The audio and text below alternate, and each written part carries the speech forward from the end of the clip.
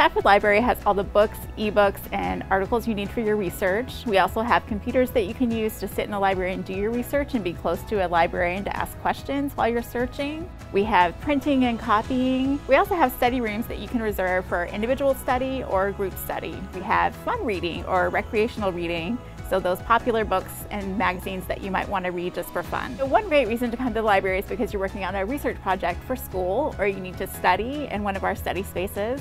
So the number one thing I like to tell students is always ask a librarian if you have questions. We are here to help you with your search, help you find the best articles for your research projects. And we're also here, even if you know how to search, we can maybe give you a few tips to help you search more efficiently and find those sources faster and easier.